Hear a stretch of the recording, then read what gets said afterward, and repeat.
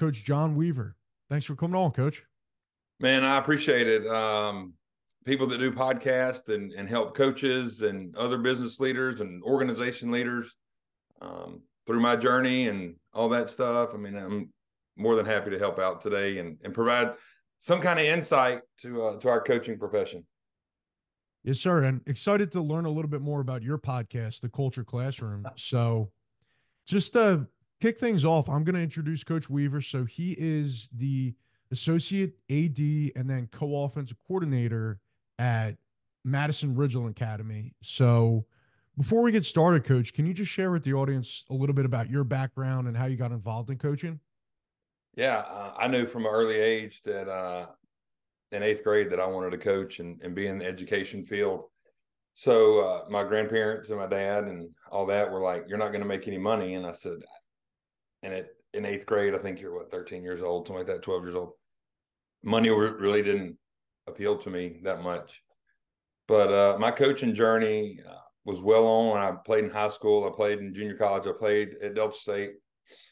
And I just knew I wanted to impact lives of some kind of sense in some profession, whether it be coaching or administration or anything like that. So for me, it was really evident that impacting kids was going to be a deal for me. And it's been a calling from God that has helped me transition through this of starting out as an assistant at the lowest level to now where we're the largest independent school in Mississippi and doing this and loving it, being the associate AD, which I handle all the marketing and fundraising and all that stuff with our school. But man, seeing kids and helping them along their journey of some of them that want to be coaches that are in education right now or at our school right now that want to be coaches. So you want to help them out. But man, my journey is 19 years long.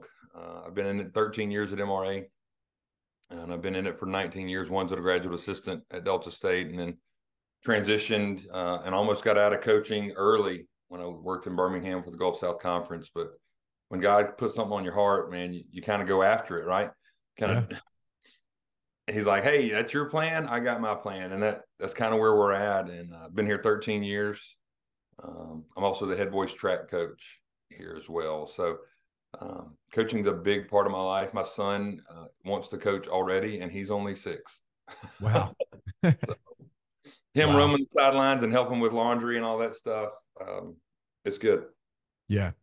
And when you were just talking about like having that calling, so for me, I always knew I wanted to be involved in sports, whether it be football or just sports in general. Mhm. And when I graduated from college a couple years ago, I had this opportunity with my business, and it was kind of like an unusual like avenue to get into sports.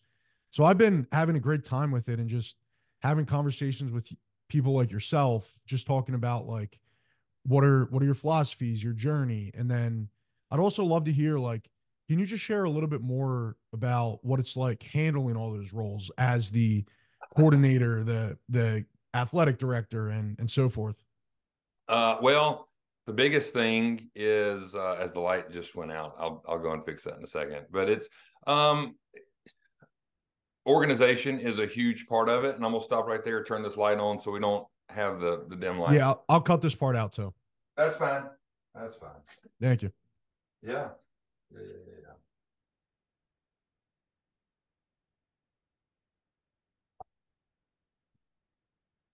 So I think the biggest part of it is, Justin, is with organization and being super organized, but also telling your time where to go because there's only so many minutes, so many seconds, so many hours in a day.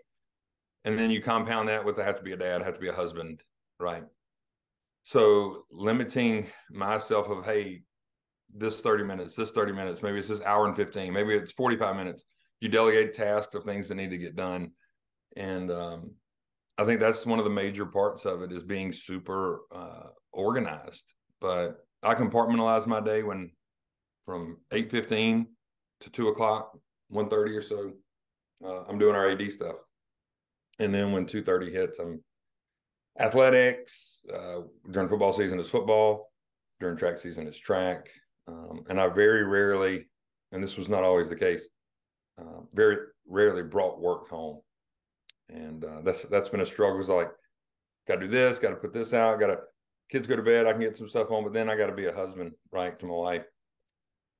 So it's been one of those things of over the last probably 6 months or 3 months, I've really honed in on leave work at home, like leave work at work and be home when I'm home.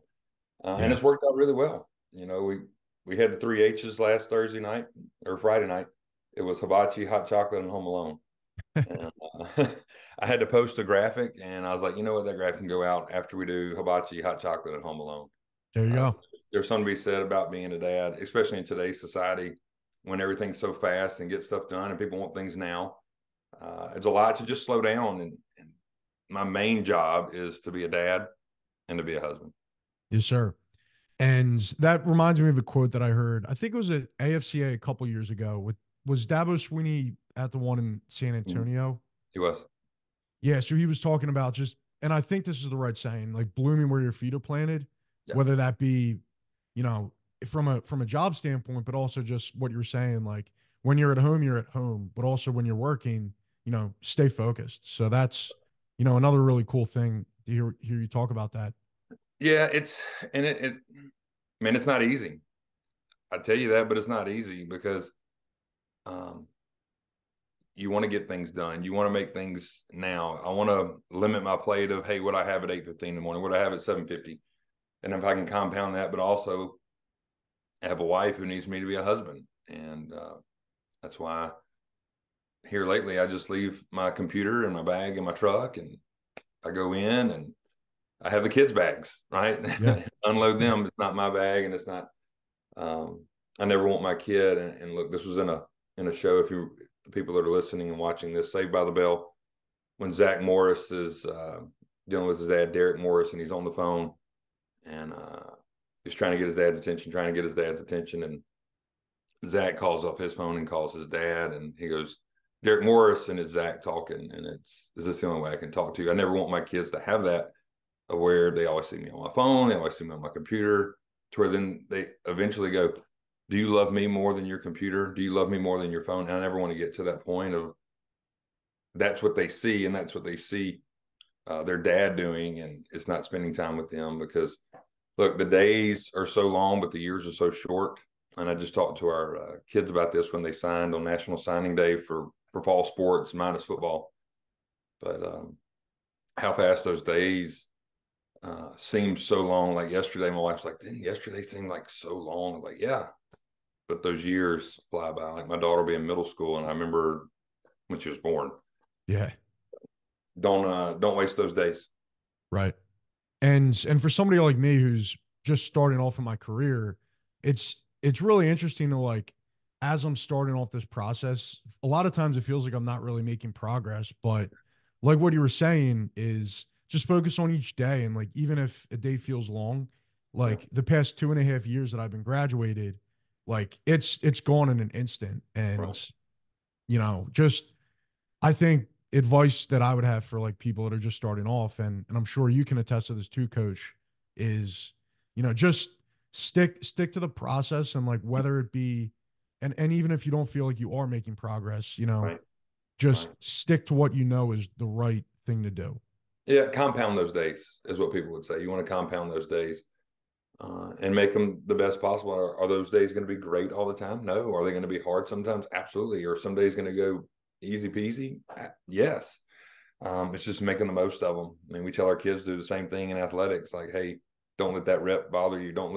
Hey, flush that rep. Same thing with a day. If a day didn't go like you wanted to, you control your mind and go into it. And um, Inky Johnson said this too about success. And when you're looking at how successful you are during the day, is your success isn't predicated on the person that you're going up against or the day you're up against. Don't give me the easy stuff so I feel like I have a win-win. Yeah. Put me in stuff that's going to challenge me, that's going to make me grow, that's going to, um, push me to the limits of, like, you know what, I can't do this. Well, that's what your mind's saying, I can't do this, but then you can push to a higher level. But don't let your success be predicated on the people that you put in front of you. Like if you're Inky Johnson, this in Mississippi State, when like if you're going against a weaker opponent, right? it's like if you want to be Ric Flair going against a no name when you watch WCW, for those that are over 40 years old that know what WCW is. An easy opponent that you're going to win, or Macho Man Randy Savage goes against. I mean, you're going to feel like that if you go against somebody easy. It's an easy win, but you want to go against days and make those days pretty tough and challenge yourself, because in the end of the day, it's how you're growing, and in the coaching profession, it's how you're growing for the kids that you're going to coach. As a dad, it's how I'm growing to give life lessons to my kids as they grow up. Yes, sir. So as we're wrapping up here, Coach, any last words you want to share with the audience? Oh man, it's just blessed to be on here.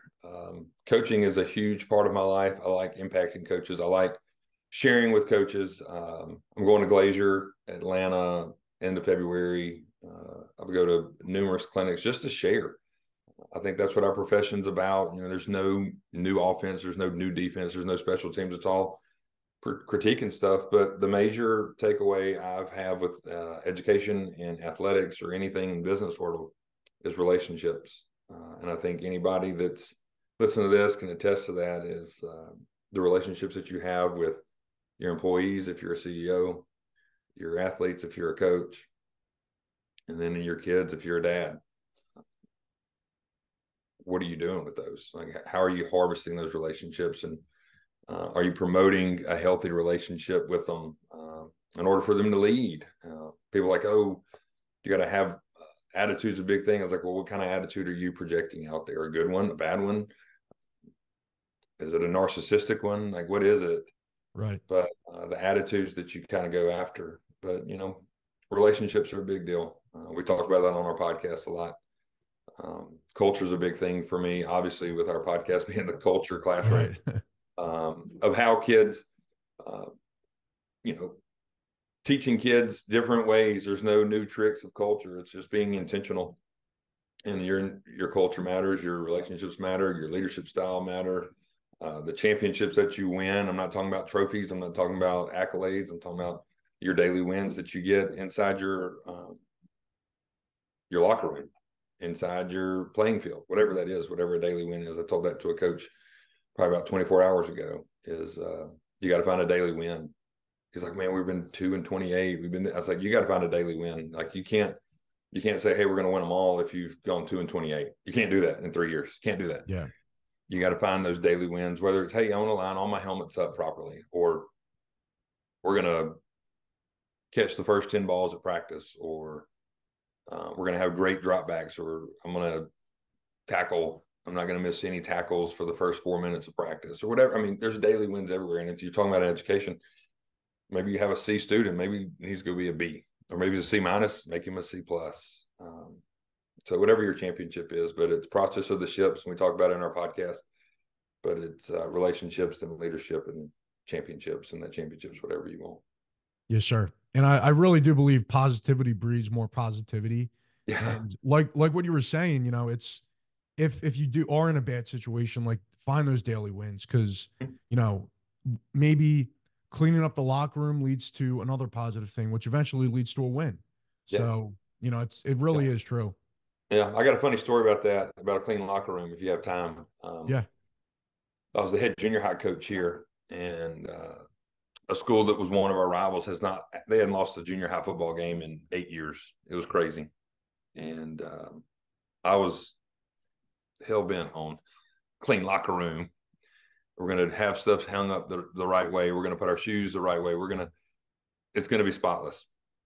Because I think that's a part of discipline that breeds onto the playing field, just like you said. And we won 10-0. And one of our coaches was like, do you think that your clean locker room attributed to you winning that game? I said, 100%. He goes, well, the scheme you ran, y'all didn't do all that right. I was like, you don't have to do all that right. Plus, we're dealing with 8th and 9th graders, so they're not going to get everything right all the time, nor will NFL players. But the discipline of running a play, or if something breaks down, they can do that. That goes back to how intentional were we that the locker room was clean, how there was nothing on the floor, how our helmets were in the right spot, our shoes in the right spot. That, and the easiest way, coaches, if you want a clean locker room, it's the easiest part. You tell the guy in the middle, if there's a guy on the left and a guy on the right, those three are responsible for that section. And I know a lot of coaches run people, Justin, like the whole team if the locker room's dirty and you're like doing your Right. part. I'm of this. If I go in those three sections of lockers, so you start with 1, 2, 3. Well, 2, 1, and 3 are responsible for that. If you go to 4, 3 and 5 are responsible for that. And if you're in that pot of 3 and there's stuff around and your locker's not, you 3 are running. Mm-hmm. You 3 are running. So now you're starting accountability.